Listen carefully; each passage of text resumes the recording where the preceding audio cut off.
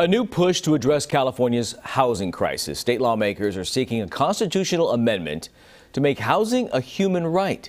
The plan would legally require local and state governments to provide and protect affordable housing. Some lawmakers and civil rights groups say enshrining the right to housing in the Constitution would bring it to the same level as other rights.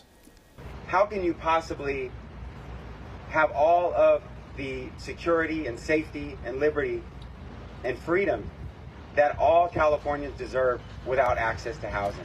So many things flow from this right to housing, and so it's time that we recognize it and we codify it in our state constitution. The bill for this cleared an Assembly Housing Committee today. It would need to clear both the Assembly and Senate with a 2/3 vote.